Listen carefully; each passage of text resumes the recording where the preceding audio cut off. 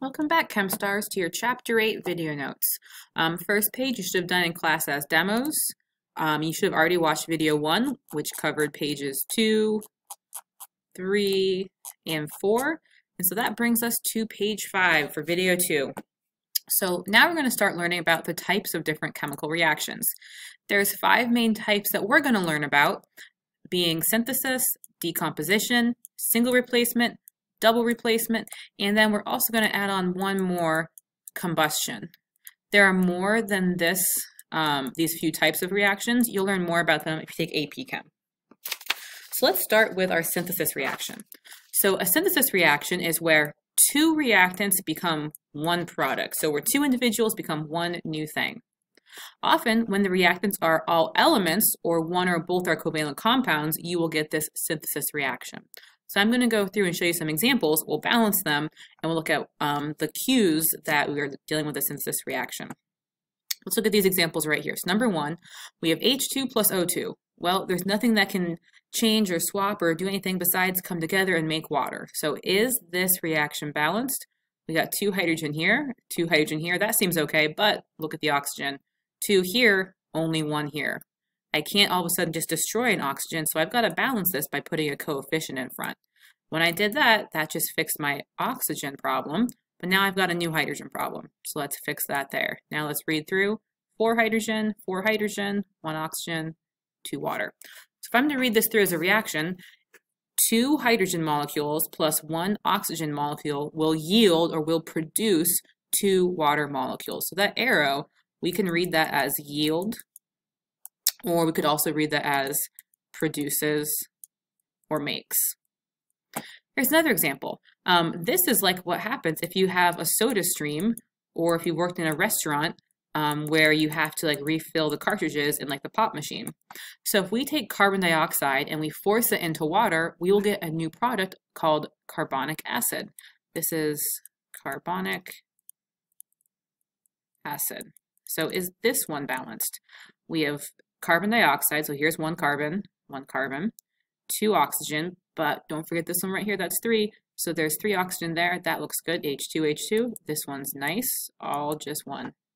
And then we have a third type of synthesis where we take a metal oxide plus water, and we will always get a metal hydroxide.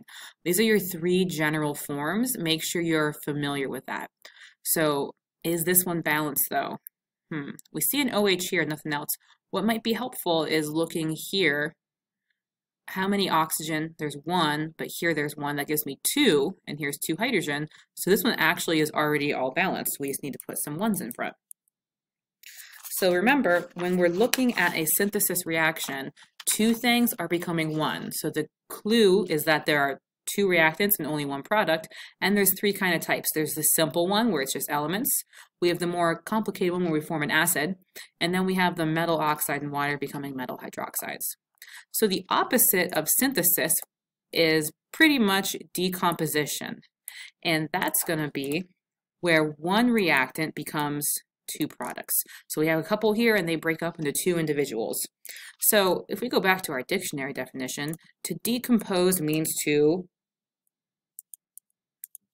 break up. You could maybe say to break down. Or you can say maybe to break apart. So however you want to say that, but it's the compound is breaking up, breaking down, breaking apart. One thing becomes multiple things. So here's that general equation. So something that's together will break up into its constituent parts. So here's a couple of examples. If we have mercury 2 oxide, it's going to break up. If there's only 1 reactant, it's going to break up into its parts, mercury plus oxygen. So let's see if this is balanced. Nope. So we got 2 here. Let's put a 2 over there. 2 here and a 1. Water. Only thing water can break into is H2 and O2, but I got to balance that.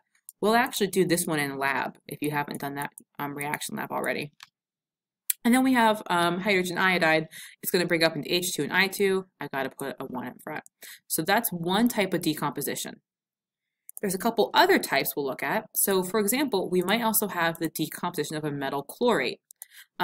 This part won't be on the written part of your test. You might see a multiple choice on it though. So here is what you will always get. The metal chlorate Chlorate is a polyatomic and it will always break down into chloride plus oxygen. So you need to be able to recognize that type. So here we have KClO3 yields KCl plus O2. Let's try and balance that one as well. It looks like oxygen is going to be the problem. We see a 3 and a 2. That's a good clue. We want to go to 6. Let's put a 3 in front. Let's put a 2 in front. Yep, that gives me 6 oxygen, but I need a 2 there to balance the rest of that out. So if potassium chlorate makes potassium chloride plus oxygen, what will calcium chlorate do? The exact same thing. We'll get calcium chloride plus oxygen. Now this one, let's see how it's balanced here. We have 2 chlorines. I've got 6 oxygen right here. This one's nice. I can just put a 3, and then everything else should be balanced. Okay, we've got one more. Aluminum carbonate gives you aluminum chloride and oxygen. I want you to pause the video and try and balance this one yourself real quick. Did you try that trick I taught you before? So when you're looking at it, did you see, okay, I got 1 aluminum, I've got 3 chlorine, that's good. But right here, I've got 9 oxygen. Well, how can I get 9 oxygen right here? Just put a 4.5 in front. That's a good, quick cheat to do, but remember, we can't leave any halves there. So we'll have to go through and double everything to get a whole number ratio. So there's that one balanced. And we got one last type of decomposition we're going to cover. Decomposition of metal carbonates. So kind of similar to the metal chlorates, we have that oxygen there. So the metal carbonates will always give us a metal oxide plus carbon dioxide gas. Let's go through a couple of those examples. So if we have nickel 2 carbonate, we're going to get nickel 2 oxide plus carbon dioxide. Is this one balanced? Let's see, 1 nickel, 1 carbon, 3 oxygen, 3 oxygen. Oh, look at that. Beautiful. Let's look at sodium carbonate. It will break down into sodium oxide plus carbon dioxide. Is this one balanced? 2 sodium, 1 carbon, 3 oxygen right here, and look, 3 oxygen right there. Good, the law of conservation of mass is upheld. All we gotta do is put some 1s in front. And then we got one more. Ooh, this one does not look like it's balanced though. So we have aluminum carbonate. So when that decomposes, it will break down into aluminum oxide plus carbon dioxide. 2 aluminums, that looks promising. Now here we can see right away we've got 3 carbons. So that's going to tell me I've got to put a 3 in front. So I've taken care of my aluminum, taken care of my carbon. Let's check the oxygen numbers. We have 9 oxygen here. We have 3 times 2, we have 6 oxygen here. And look, we got 3 oxygen there. So we actually have our 9 oxygen. Everything else took care of itself. Okay, so that was kind of a quick video, but that was just introducing you to your basic types of decomposition, your metal carbonate, your metal chlorate, the simple binary decomposition, and also the synthesis composition, or synthesis reaction. Our next video, we'll look at identifying single and double replacements. Bye, guys.